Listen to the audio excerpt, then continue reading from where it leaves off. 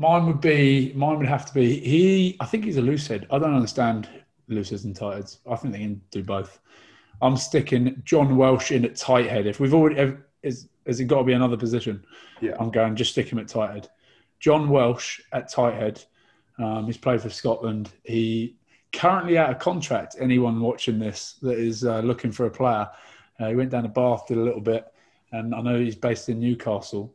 But yeah, he won't mind me saying that. He is currently out of contract. Bloody good player. But even better bloke off the field. This guy he's like the life and soul of everything. You know, when you go away and like international or even with your club and you get to the hotel and you get these guys that will grab their iPad, go to the room, sit and watch film and on their own in their room. Jon Welsh is a polar opposite. He's similar to me. He's one of the guys, he's never in his own room. He's always in someone else's room or in the team room, causing trouble, like causing mayhem. And you need people like that in a team, especially a touring team. Loves a good beer. Glasgow born and bred. I know that his banter's probably whittled down a bit. When he went down to Newcastle, he's like Glaswegians, like through and through, thick as they come. And when he went down to Newcastle, I was speaking to a few guys. They're like, no, he doesn't rip the piss out of too many people. So I know he had to taper it back a bit.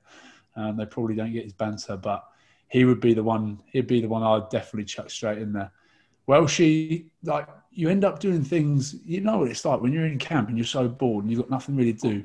You end up all in one person's room. There's like 10 or 12 of you sat in one room together, messing about, and end up acting like school kids. Like this ridiculous game. It was funny. Me and my wife were watching Kill and Eve the other day, and I think it's Insidious, the film.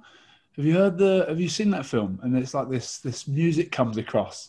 Tiptoe by the window, through the window, by the tulips, and then it's like creepy as anything. So what we'd do in World Cup 2015, I think it was World Cup, we'd all be in a room, 12 grown men, right? I started cracking up. Bet's like, why are you laughing? I had to tell her the story. We'd all go into the room. You'd cover every single bit of light up. I mean, close the curtains. Like, you go to the extent of getting blue tack. Boys, make sure you bring the blue tack to the room. Blue tack over the little peephole on the door. Rug underneath the door so the light can't get in. So it is pitch black. Christina's looking at me like, what is this bloke going on about?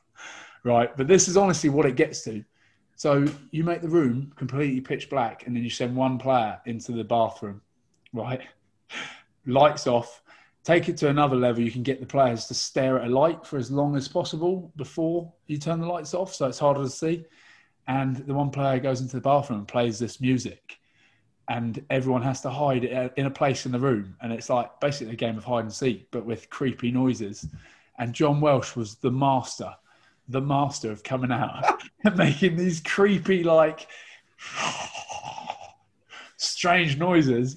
I mean, listen, we're not allowed to get drunk during the week and do normal stuff. So you end up acting like school children. And we're all hid in this room, like little girls, screaming at like 11 o'clock at night with Jon Welsh crawling around the floor making these weird noises. I mean, the stuff you get up to is very strange. And I told my wife this story and she was like, sorry, when was this? When you were like 16, 17? I was like, no, 27 at the World Cup? She's like, you fucking weirdos. But honestly, that's the sort of stuff you end up getting up to. And that's something, a game myself and Welshy developed at the World Cup. It's one of my favourite games to play. Shows how much of a kid I am. Ridiculous, eh? Christina, did you do that with your friends? No, we definitely do not, but I might try it next time.